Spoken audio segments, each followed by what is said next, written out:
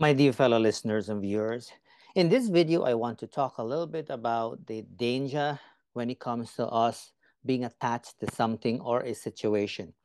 In life, it is not uncommon, right, for us to attach to certain things, whether that be a particular material things or a political position, for example, or any kind of thing, right? The problem is when it comes time for us to step back, and if we are not able to do so, it is very damaging for us mentally, right? For example, currently I'm running against an incumbent who has been in politics for a long, long time. And the problem is she does not want to let go, right? And that is a dangerous thing because she is so attached to the down position that she's thinking, oh my goodness, that if I let go, the world is going to fall apart, right? So not a good thing, not good for us. But also, when we do things like that, we are not creating space for people like myself.